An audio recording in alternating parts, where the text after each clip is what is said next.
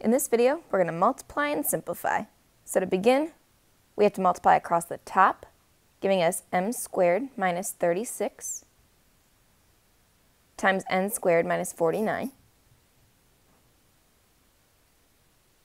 And then we have to multiply across the bottom, which gives us 2n plus 14 times 3m minus 18. On top, we have two differences of squares, so m squared minus 36 turns into m plus 6 times m minus 6, and n squared minus 49 turns into n plus 7 times n minus 7. On the bottom, we can factor a 2 out of that 2n plus 14, which leaves n plus 7 in parentheses. And we can factor a 3 out of that 3m minus 18, so we'll bring that out front, and that leaves m minus 6 in parentheses.